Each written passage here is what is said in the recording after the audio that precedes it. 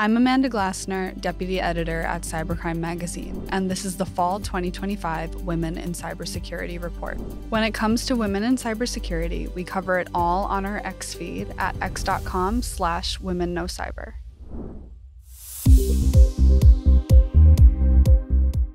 September 1st marked International Women in Cyber Day, according to securitybrief.co. Across the globe, industry leaders celebrated the progress of women entering and advancing in the field, noting the value of their diverse perspectives in solving persistent problems. While expressing optimism about the industry's future, they emphasized the continued need to improve representation, diversity, and mentorship to strengthen the entire cybersecurity sector.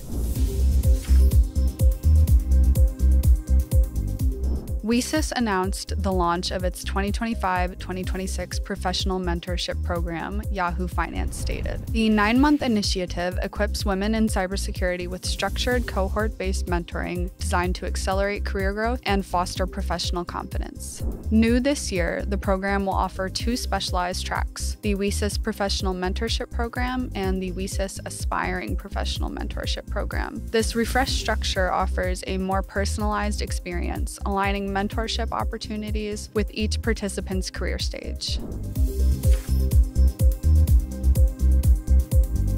IT Voice reported that Veeam Software, a global leader in data protection and ransomware recovery, together with Women in Cloud, launched a new initiative to certify 1 million people in artificial intelligence, cloud, and cybersecurity. The Saksham and Sakshar Bharat initiative, under the Bharat Cyber Suraksha mission, is designed to unlock secure digital livelihoods and propel India's leadership in the global AI-powered economy. Women in Cloud, as a strategic partner, will support the effort by amplifying reach, inclusion, and ecosystem activation.